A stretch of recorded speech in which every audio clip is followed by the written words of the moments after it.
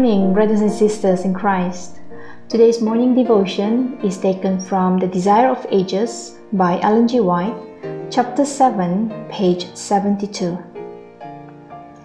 As Jesus worked in childhood and youth, mind and body were developed.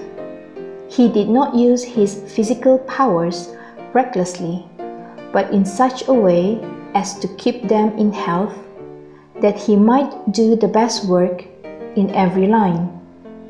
He was not willing to be defective, even in the handling of tools. He was perfect as a workman, as he was perfect in character. By his own example, he taught that it is our duty to be industrious, that our work should be performed with exactness and thoroughness, and that such labor is honorable. The exercise that teaches the hands to be useful and trains the young to bear their share of life's burdens gives physical strength and develops every faculty.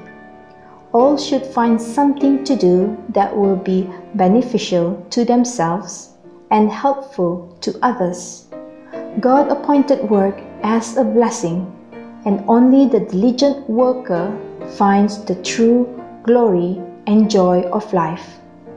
The approval of God rests with loving assurance upon children and youth who cheerfully take their part in the duties of the household, sharing the burdens of father and mother.